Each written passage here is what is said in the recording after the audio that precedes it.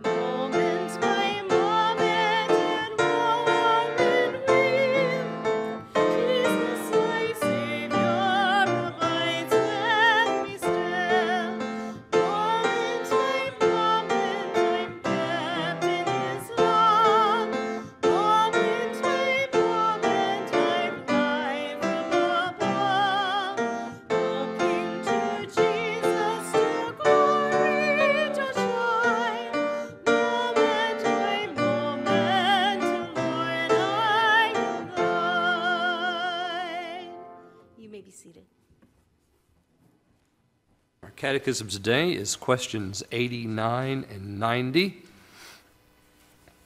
Last week we asked the question about who can do this, who can keep the law, and the answer was no one.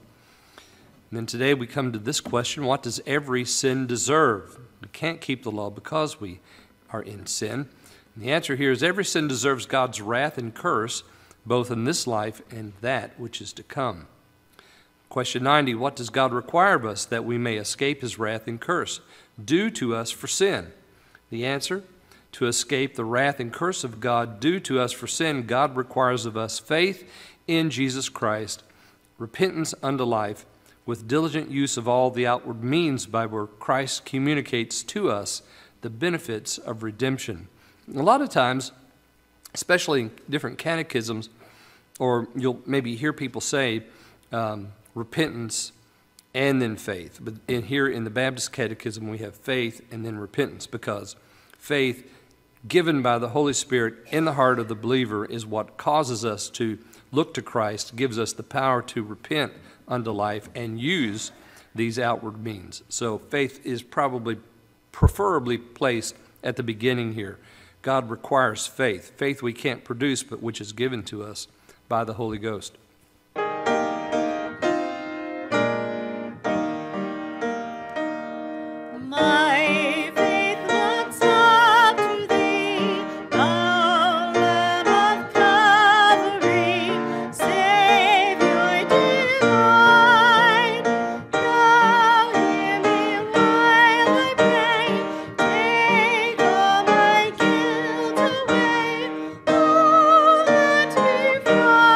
Stay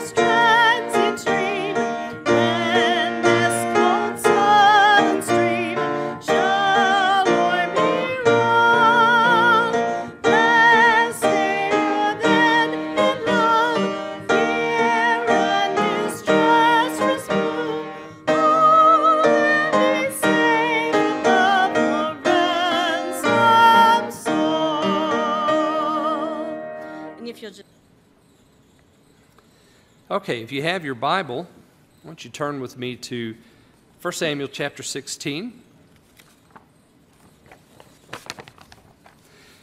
And I'm going to entitle this message, Guess Who's Coming to Dinner? Guess Who's Coming to Dinner? We're going to read verses 6 through 13 today. 6 through 13. Is that right? Yes. 6 through 13. We're looking today at 1 Samuel chapter 16, beginning here in verse 6.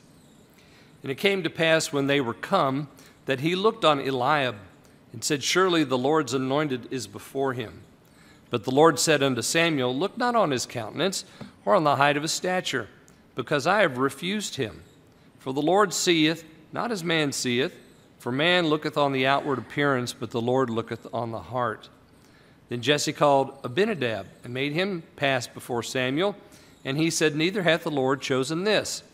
Then Jesse made Shammah to pass by, and he said, Neither hath the Lord chosen this.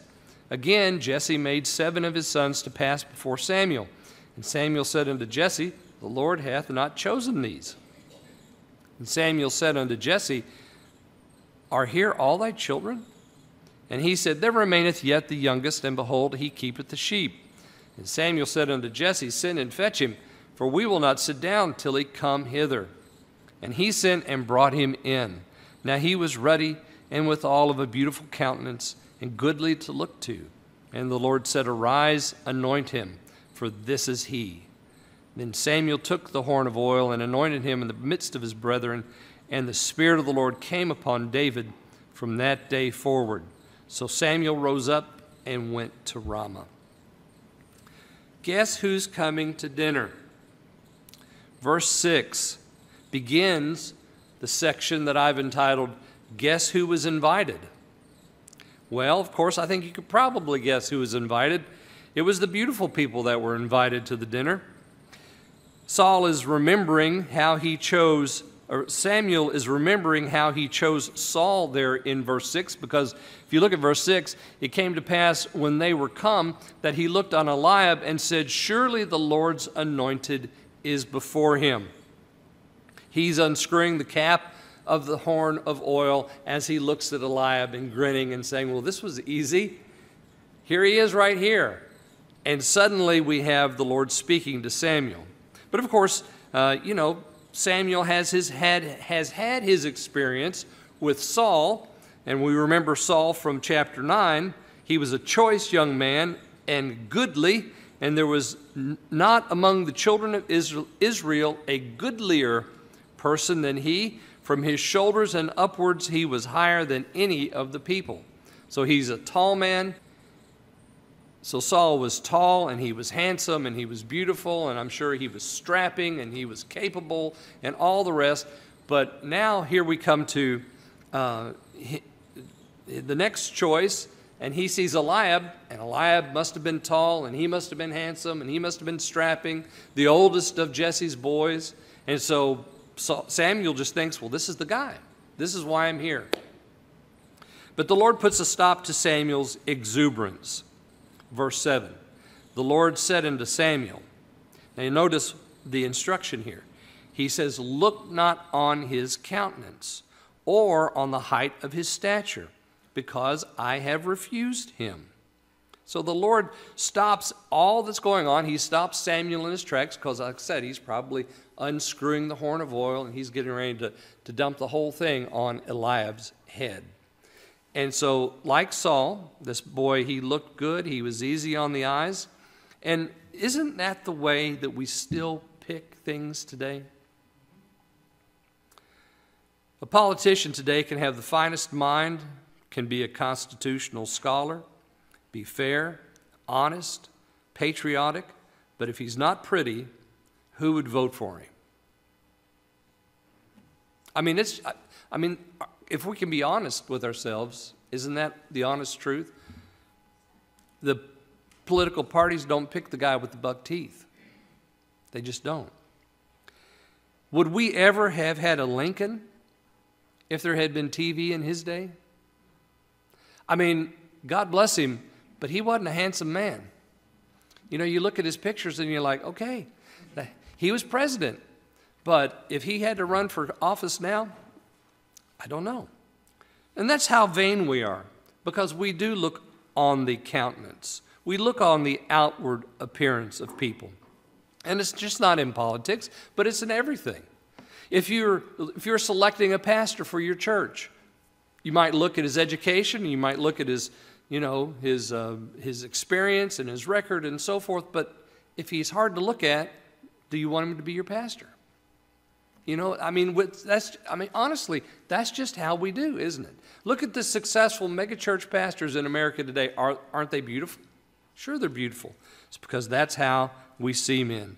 He says, don't look on his countenance. And then you notice the second thing, or on the height of his stature. This worked for Saul. Why not Eliab? Having a tall man as king would be a positive, just as having a good-looking man as king would be a positive. But does height or beauty speak to character? No, it doesn't. It doesn't speak to character. And then you'll notice that it says there, when the Lord puts a stop to Samuel's exuberance here, he says, I have refused him. This is the same word that he used of Saul. It's the word to refuse or reject. There in 16:1, the Lord said unto Samuel, how long will you mourn for Saul, seeing I have rejected him? Here it's just translated refused. It's the exact same word. And it's evident why the Lord rejected Saul. We can make a list of the ways Saul failed and rebelled and dissembled and all the rest. But Eliab? What did Eliab do? We don't know, and we'll never know. All we know is the Lord made a choice. So it's not based on the doing. It's not based on the action. It never, ever is. But we know that the Lord made a choice. Not based on looks, not based on performance, not based on history or experience or education or family or money or any of that. He simply makes a choice based on his own gracious choice. It's his will. It's his love. It's his desire. That's all it is. So we have the same word used for Saul that's used for Eliab. And this gracious choice is for his own reasons. And Paul treats this in Romans chapter 9 when he says there, what shall we say then? Is there unrighteousness with God? I mean, that's where we go when we talk about election or choice or God's gracious choice. We say, well, that's not fair. Paul says the same thing. He asks that question. Wouldn't we say then that there is unrighteousness with God? And he answers that question by saying, God forbid. To Moses, I will have mercy on whom I will have mercy, and I will have compassion on whom I will have compassion. So then it's not of him that willeth or of him that runneth, but of God that showeth mercy. This is God's choice. He's doing it for his own glory and for his own will.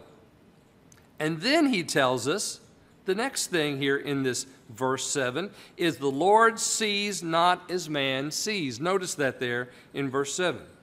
Now here's our word from last week that's translated provided, when he said, I have refused or rejected Saul, and I have provided for myself a king. Again, we have this word. It comes from the idea to see. And when he said provide, we talked about that. God sees something. He chooses something in this man. And now we have the word again, this verb, but now translated to see. The Lord sees something, but he doesn't see like we see. He doesn't have eyeballs like we have. He doesn't have eyeballs connected to a brain like we have. He doesn't have preset things in our minds that when we see things, then we respond in a certain way. God's not looking like that. He doesn't look on an outward appearance. He doesn't look on a color. He doesn't look on a face. He doesn't look at a hairstyle. He doesn't look at how white the teeth are. He doesn't see that, or how straight they are, or how tall the person is, or how beautiful they might be, or how they're dressed. God doesn't look for those things, but he sees something else. So what is it that the Lord sees? So we're brought into the mind of God here. For God does not choose based on what's external, but he looks where we cannot. And then he says there in verse 7, for man looks on the outward appearance, but the Lord looks on the heart. Adam Clark, in his commentary on this passage, says this about men and how they see. He says, it is well that he should, that is the man, the people, we, it is well that he should confine his looks to that, the outside. For when he pretends to sound the heart, he usurps the prerogatives of God. That is so true. When we think we can discern motive, we are so far away from the truth. We can't discern motive. We can't discern character. Only God can do that. So it's good for us to look on the outward appearance. At least he's given us that. But that's not how God chooses. And sometimes we put the outward appearance and the outward deeds and the things that we do above what's in the heart. We don't allow God to make his own choice. And this is good news for us, that God makes a gracious choice according to his own will. Because if it was based on externals, who could make it? Who could make himself taller? Who could make himself prettier or handsomer or younger or older or whatever? What is it that we can do to meet the expectation if it was externals? Well, so many would fall short. And you know what we would have? We would have the exact same society that we have right now, and God would be choosing according to who's the most beautiful, pretty, tall, and whatever. He would go to the Met Gala and pick the beautiful people there. The rich, the beautiful, the well-groomed, the well-heeled. That's what he would pick. Thank God he doesn't. Remember what Jesus taught us. His care for us is despite all the outside stuff. In Matthew chapter 6, Jesus said, which of you by taking thought can add 1 cubit to his stature? And why take ye thought for raiment? Consider the lilies of the field, how they grow. They toil not, neither do they spin. And yet I say unto you that even Solomon in all his glory was not arrayed like one of these. Wherefore, if God so clothe the grass of the field, which today is and tomorrow is cast into the oven, shall he not much more clothe you, O ye of little faith? If we were the ones that had to produce the beauty and the goodness and all the rest, he would never choose us. But he does, and he cares for us because he knows we cannot. He cares for us. O ye of little faith. And what a wonder of grace it is that he should look on my heart and choose me to begin with. Because when I look on my heart in the quiet and the still of my day, and I'm honest, guess what I find? Nothing there that he would want to choose. Oh, how wonderful, how deep, and how marvelous is the grace of God. So these are the people that are invited to the meal. The beautiful, the tall, the well-groomed. But guess who wasn't invited? Here we have in verse 8 the rejection of all the sons of Jesse. Well, all but one. Verse 8, then Jesse called Abinadab and made him pass before Samuel. Now Jesse thought that it was important that his sons attend the worship of the Lord. Since he was invited, all of his sons were invited as well. And I think this is the difference between Jesse and Kish. Saul grew up in a home where the altar fires never burned, but not so in Jesse's house. Jesse thought it was important that his boys be there. And so he had them all there except for the youngest. And he said, neither hath the Lord chosen this. That is, Samuel is speaking there. I would like to suggest that we read, you notice that it said in the King James, neither hath the Lord chosen this. It seems rather impersonal, doesn't it? The this. I think it would be better if we translated this one. Although the use of the demonstrative here quickly moves the narrative along because we have this and this and these. He hasn't chosen this, and he hasn't chosen these. It's kind of like what we have in Psalm 20. These, those, they, but we. And it moves the narrative quickly along. These trust in chariots and these in horses, but we trust in the name of the Lord our God. They will fall down and not arise, but we will stand upright and continue. See, that the narrative is quickly moved by these demonstratives, both near and far. But here we have the near demonstrative this, and I think we probably should say this one, because it's specific. It's very specific. The Lord hath chosen this one. And verse 9, Jesse made Shammah to pass by. He said, neither hath the Lord chosen this one. Again, Jesse made 7 of his sons to pass before Samuel. And Samuel said to Jesse, the Lord hath not chosen these. The Lord's making his choice. You would think out of 7 there would be at least one of them that would be there, but no, they haven't gotten them all yet. Notice the poverty here of Jesse, verse 11. Samuel said unto Jesse, are here all thy children? And he said, there remaineth yet the youngest, and behold, he keepeth the sheep. He didn't have servants to do the shepherding job. He just had children. That's why he had so many, I guess. You know, he needed the hands. And so he is invited to this wonderful worship time, and he gets all of his boys together. They put on their Sunday best, and they go to meet with Samuel. But the youngest one, who's probably just a lad, he says, listen, honey, you'll get to go, but not today. I need you to go out and keep the sheep for me. You're doing the Lord's service by going and helping your daddy by keeping the sheep. And so David, obedient to his daddy, he walks out into the field and he keeps the sheep on the hillside while Dad and all the brothers go to this worship service with Samuel. He didn't have anybody else to do it. And he was invited to this worship by Samuel. So who's going to keep the sheep? Well, he gets the littlest one to go.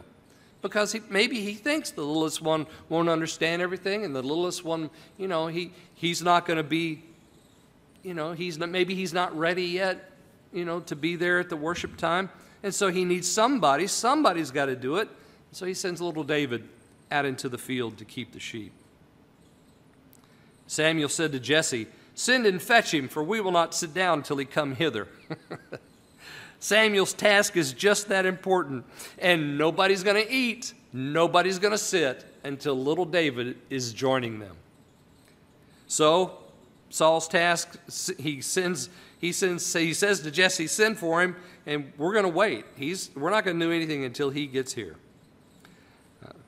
This is also a blessing as we consider his grace, you know. It's not about money. It's not about riches. It's not about fame. Kish was a wealthy man, but Jesse doesn't appear to be. The choice of God doesn't depend on the size of your pocketbook, your bank account, your trust fund, or your IRA. God's choice is based simply on his precious grace. That's it. So we have a poor man with a lot of boys, and the youngest one's out keeping the sheep. And how long do they stand there?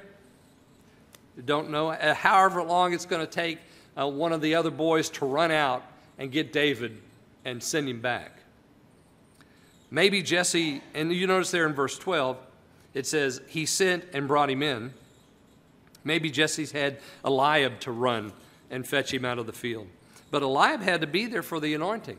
So they're going to leave the sheep all by themselves. Or maybe they employed a neighbor to watch the sheep while they were away. Or maybe a daughter was to go out and watch the sheep while they're away. Or maybe the wife goes out and watches the sheep while they're away. Somebody had to watch the sheep. And the boys had to be with the dad and with David. And David had to be amongst the brothers. And so the sheep had a problem. The sheep were going to be all by themselves. And you leave sheep by themselves and there's no telling what trouble they'll get into. You have to have a shepherd there. So somebody had to go back out there and watch them. Now you notice the description of this one that when he walks into the worship time. There in verse 8?